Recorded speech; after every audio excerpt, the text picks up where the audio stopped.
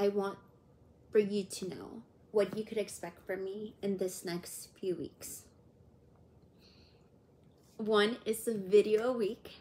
I am going to be releasing a video once a week on Sundays. I chose Sunday because I feel like it's a day, for me, it's always been a day of family, of doing and going out with family. And it also gives me a chance that if I am going to be with my family on Sunday, I could plan ahead of time. And, just have in my mind that habit of posting it on Sundays. There might be times where I make more. However, there will not be times where I'll make less. So that's a stretch for me, but we're gonna do this. I got this. One of the things I've been doing is writing a letter to myself. And this is not new because it's something I do. I write letters to my future self, to my younger self. I also write letters to past life IRL. But that's a story for another day. I like doing gratitude letters, just FYIs.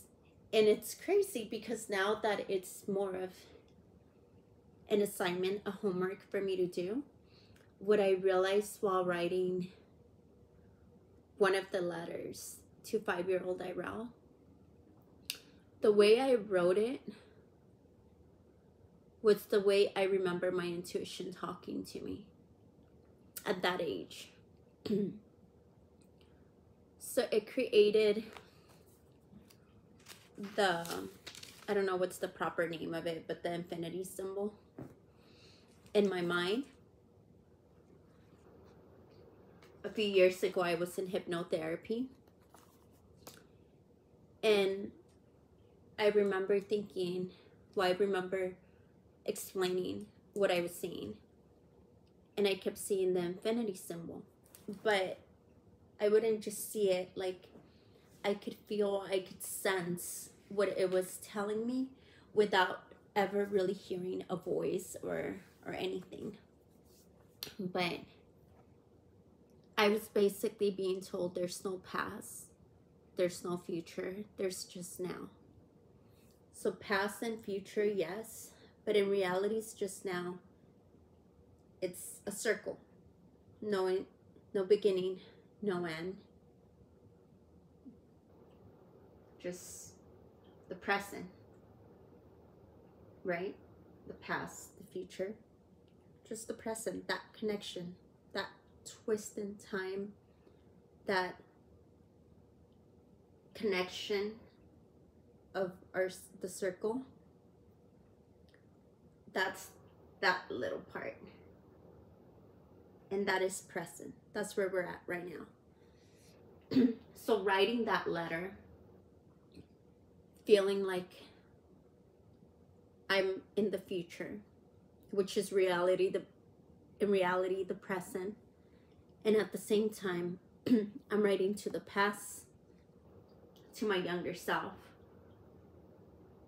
which I was writing it in the point of it being present as well. And it just finally clicked years later, but it finally made sense to me. And I've said it quite a few times actually, that it's being in the present. But I've come to realize that I spend a lot of time detached. Either focus on the past or focus on the future, and not here. Not here with you, not here with those who love me, not here with me. And this right now is what matters.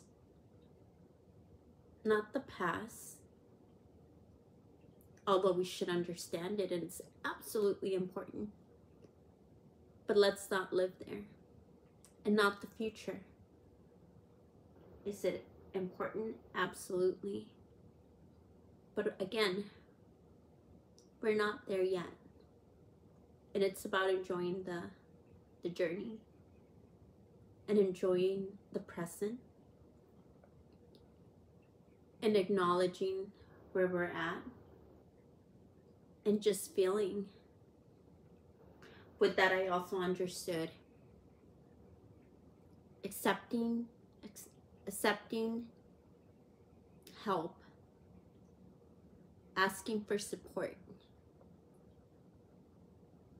and how it's true.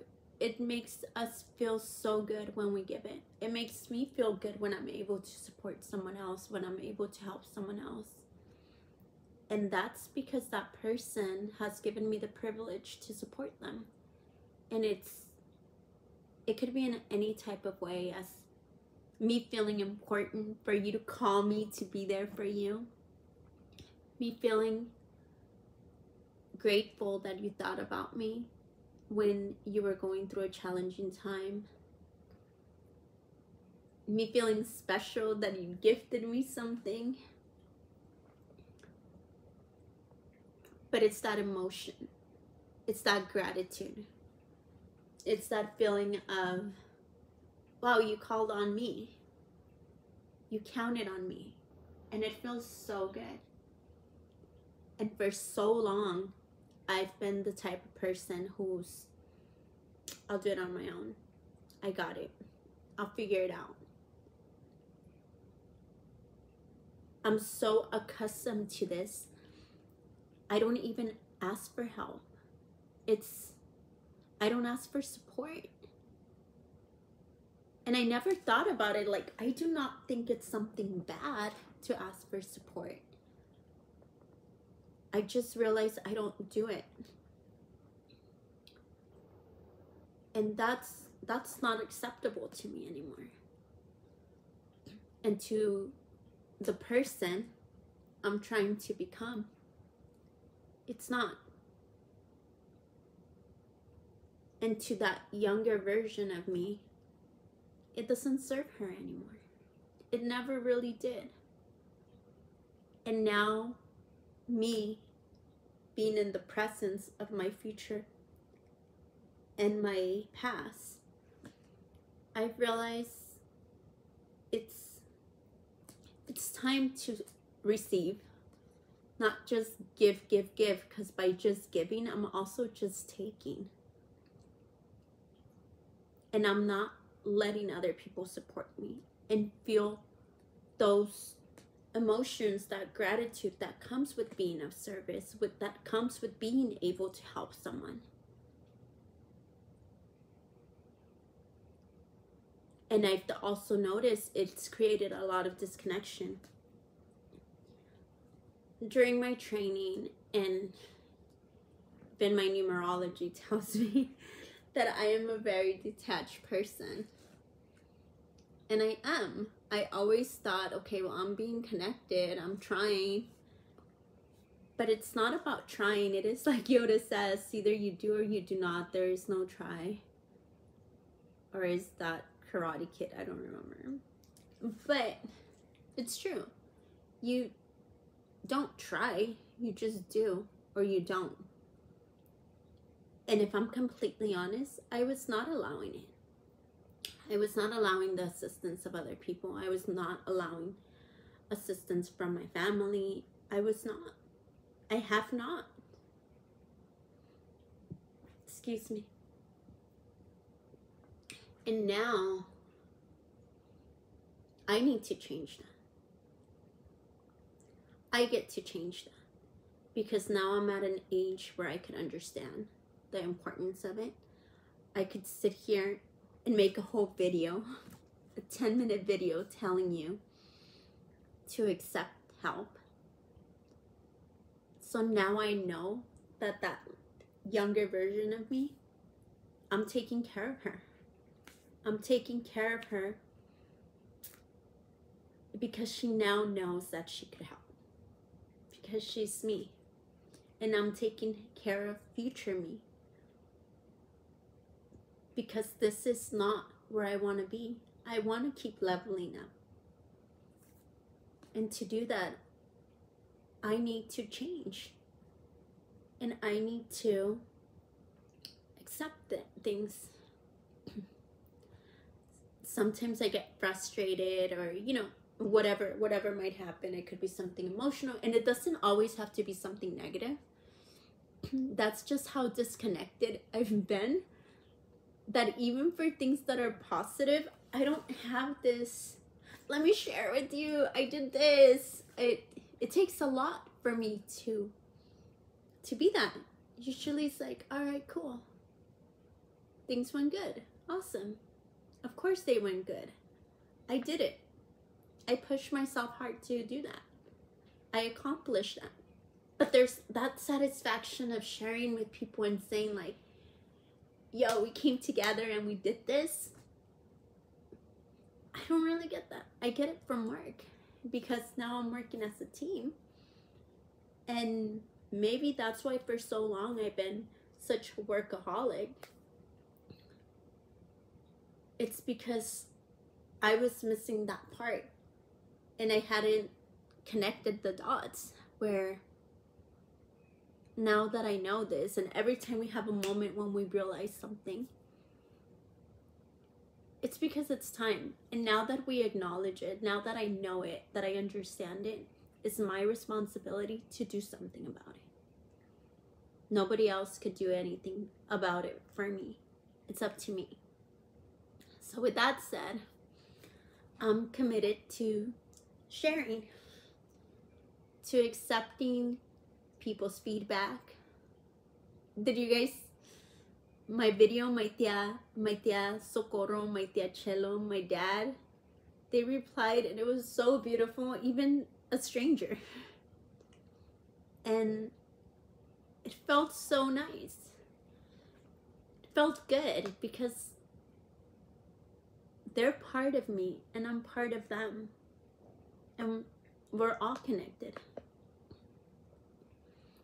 And when we could be connected and be in appreciation and in gratitude and loving, that's powerful.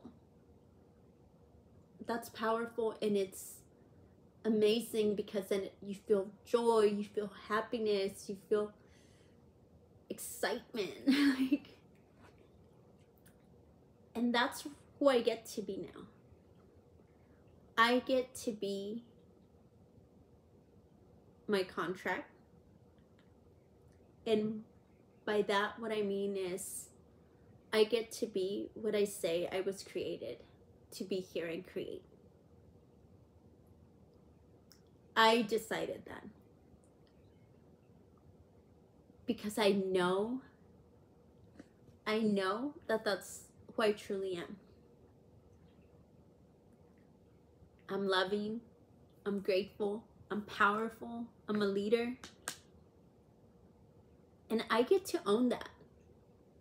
I get to own that and lead with it and live with it and embrace it and become it.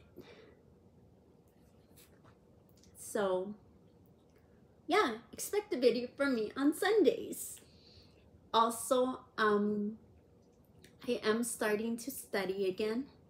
I'm planning on getting back to school. I'm planning on doing a lot of stuff. I mostly want to do things that are going to bring back to our community. So with that said, I want to encourage you. If you have kids, nieces, nephews, grandkids, whatever it might be, when you're out with other children that are complete strangers, make them feel welcome. Make them feel appreciated. Make them feel seen. And it doesn't have to be something over the top or something big or something. It could literally just be a smile. Just acknowledging a little human as a human, as part of this, as part of our experience. One thing I remember as a kid, I never wanted to be a kid, because as a kid I felt like I had no voice. I felt like my opinions didn't matter. I felt like I blamed everything on being a child. They don't listen to me because I'm small and I'm a kid. I don't get to have an opinion because I'm a kid. And I used to really, really dislike being a kid. And now I love being a kid. As you could tell, right? Now I love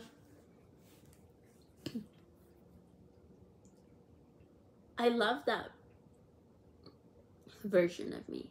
I love the child in me. And I'm always gonna work with her. I'm always gonna be connected to her. And now I'm always gonna embrace her as well. And it feels really amazing. And again, this is just like one step because I'm just gonna keep going up. I'm just gonna keep working on myself.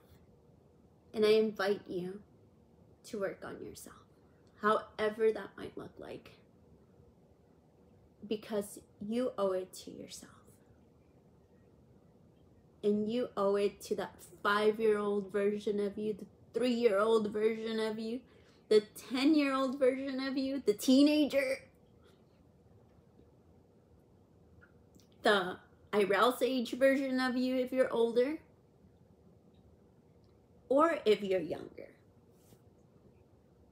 I owe it to my future self as well. I owe it to Grandma IRL. I owe it to Great Grandma IRL. I owe it to gray hair IRL. I know salt and pepper is cool, but I really just want to be salty. I'm totally gonna own having white hair when I do. Yeah. Thank you for spending the last almost 20 minutes with me. I appreciate you. I'm reading a bunch of books, so I'm probably going to be talking about that too. Anything that really stands out, I'll make sure to share it. But in the meantime, like I said, I invite you to just acknowledge children for who they are. Their light, their creation, just like you and I. Have a wonderful evening. I love you. And pa'lante.